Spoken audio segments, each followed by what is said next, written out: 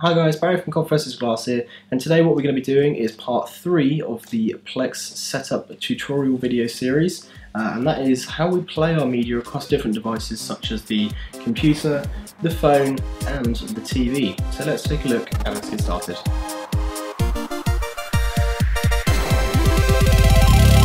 So one of the primary ways you're going to be watching your media is going to be on your mobile devices such as your computer and your mobile phone. To watch it on your computer is actually really simple, and there's hardly any setup that you need to do.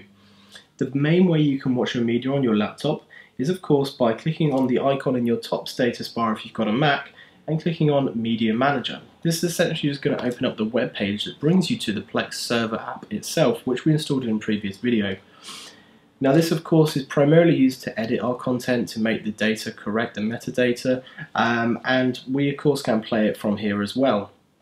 To simply play a piece of content, you can just simply hover over it and click the play button and you're ready to go.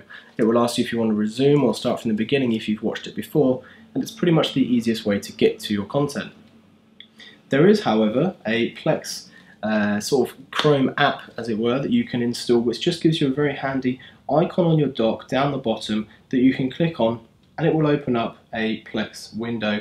Now essentially what this is doing is this is just opening a tab in Chrome essentially and just disguising it very nicely for us so it looks like a standalone app, but essentially we're just going to the same place we were a minute ago in the Media Manager app, but just in a slightly different way. But the fact that it has an icon makes it have that sort of app feel no matter where it is taking us. So that's pretty much the easiest way to play it on your laptop. When it comes to the phone, however, we can do one of two things. We could either go to the Plex web interface where our media is being served from, however that is quite difficult.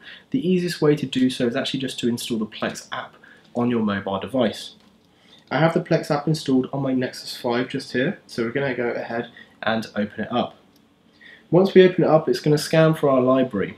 Now the reason why it scans for the library is because it has to know where it is. There's two ways in which you can actually find your library on your local network. If the library is being broadcast to a local network, it will find it on the mobile device without any setup whatsoever.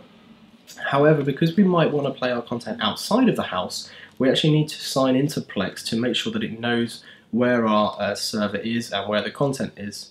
Now if you remember on previous videos we signed up for a Plex account which we signed into our server app with on our computer when we did the setup. Now on the phone we're going to do a similar thing where we're actually going to sign in to the application with that same account, and that's going to automatically link the phone to the server directly.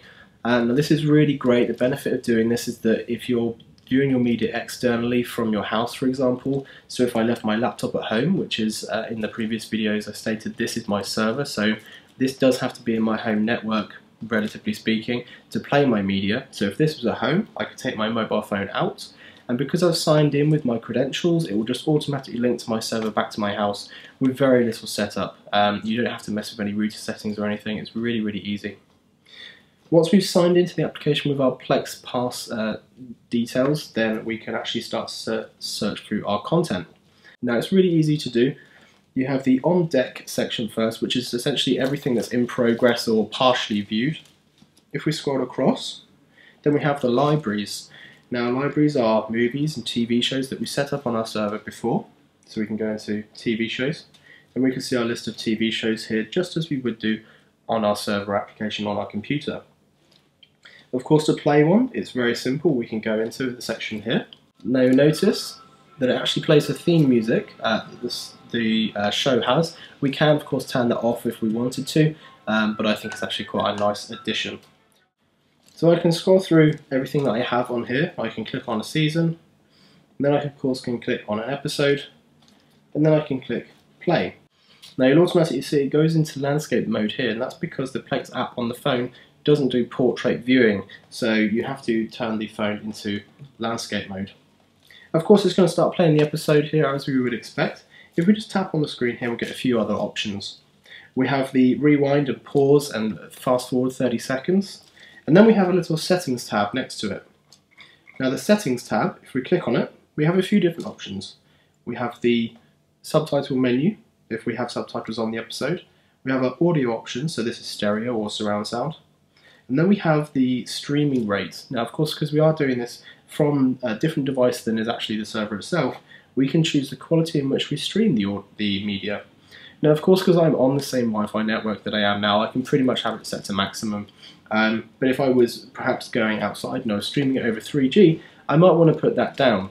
Now, of course, in this situation, if we were streaming it outside of our house, there are two considerations to make when choosing the quality of stream. The speed in which you're receiving data over either 3G or 4G, and primarily the speed in which your house internet connection can dish out internet. For example, I'm with Virgin Media in the UK, and I'm getting 100 down, but my up is actually only about 6 or 5 sometimes. So in that case, I'd have to choose one that's appropriate on the stream here. Now, I have tested if I choose 4, it does just about keep up, but it's very comfortable with 3 megabits a second stream, and that will give me a decent 720p quality on my mobile device. So it's actually not that bad. If I go click off here, I can just go straight back to the episode. Of course, I can pause it, and I can play it and go back wherever I choose.